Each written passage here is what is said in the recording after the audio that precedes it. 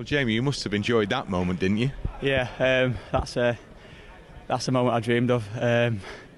Not only champions with my boyhood club, but to get my first goal as well. That's the perfect day. Yeah.